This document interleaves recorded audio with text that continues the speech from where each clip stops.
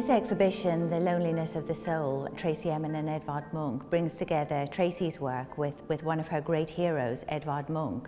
And Munch, of course, is a great figure in modernist art and a well-known expressionist painter.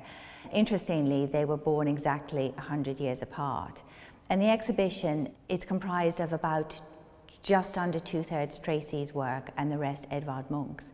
And she's been incredibly involved in the exhibition and has selected all of the Munch paintings for it to sit alongside hers.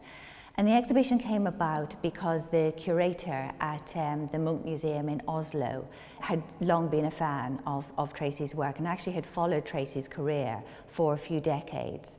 And when she joined the museum in Oslo 5 years ago, she had a dream to bring the two artists together. And interestingly, you know, she's now in mid-career, and the majority of works by her in the exhibition are quite recent, mainly paintings. The works by Munch all come from pretty much the same time in his life, so when he was a sort of established, mature artist, and I found that very interesting. But Tracey has been very fixed on the sort of theme of the exhibition, that it's to do with loneliness, with loss, with the female, with looking at what it is to be a woman. Of course, from her perspective, there's always that element of herself in her work. Although it's not a diary, she talks about her work being a system of thought. She's very present in it. And her deeper understanding of her own emotional register is very apparent on the canvas. With Munch, he was looking at women from a male perspective, of course, but he had such a kind of strong emotional engagement with so many women during his life. You see his absolute sympathy for women, that he's respectful of them, which is something that she's pointed out again and again in his work, and she's right. So he shows great respect, but also great kind of tenderness and great understanding of the complexity of being a woman. One of the things that I think completely underpins Tracey's work is her ability to draw. And it's something that I know she takes very, very seriously. And she's a real advocate of life drawing. And it's something that Munch held very dear as well. And there's a wonderful comparison to be made in the series of watercolors by Munch that Tracey selected of female figures.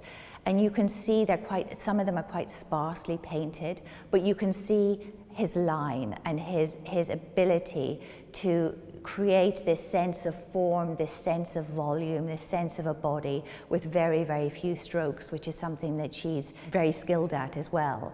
And I think that's something that really kind of underpins their approach to depicting the human form. And somehow, for me anyway, kind of looking at their work, for them to have this ability to create the sense of the body and the weight of the body on the canvas, then with such kind of assuredness, allows them then to load on that kind of emotional complexity onto the figures as well. So I think that's something that they really do share that ability in common. But Munch was living in a particular time, and he was really pushing against the traditions of art.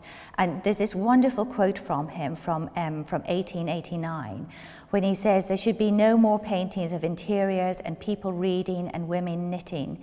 There should be images of living people who breathe and feel and suffer and love. I shall paint a number of such pictures. People will understand the holiness of them, and they will take off their hats as if they were in church." And I think it's that sense of there is something sacred about looking into people's souls.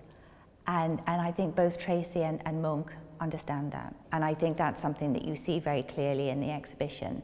And yes, there's grief and there's loss, and all of those are present here.